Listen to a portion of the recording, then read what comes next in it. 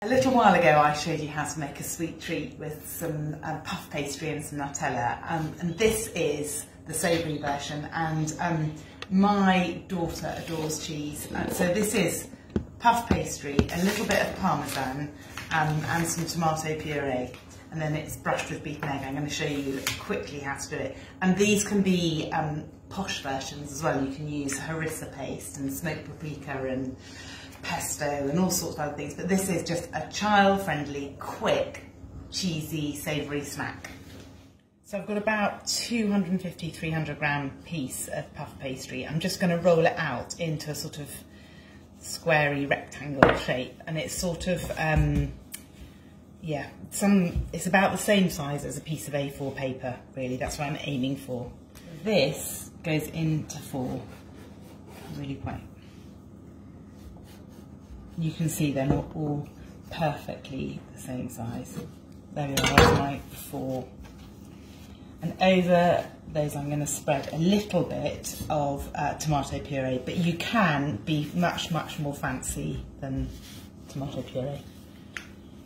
So there's tomato puree over the pastry, and now I'm going to do liberally some egg over the top of the tomato puree, and then some grated Parmesan over the top of that. Can be fairly liberal with this, actually. There we go. And then I'm going to roll that into a sausage, pressing down as I go. And then with the seam on the bottom, turn that up vertically, I'm going to just cut down the middle of the sausage. And then using egg wash, again, egg wash the 2, and I'm going to plait those together. And I'm actually going to plait those on a baking sheet. Press the end down and then plait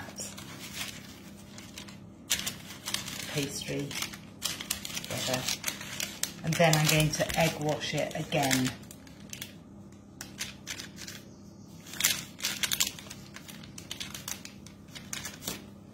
Then do the same with the remaining squares, and a little bit of extra Parmesan over the top before they go in the oven. And those are going to be delicious as a child snack, or with a glass of wine at the end of the day.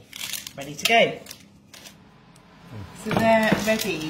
That was 15 minutes in a hot oven. That's about gas mark 6, about 400 degrees Fahrenheit.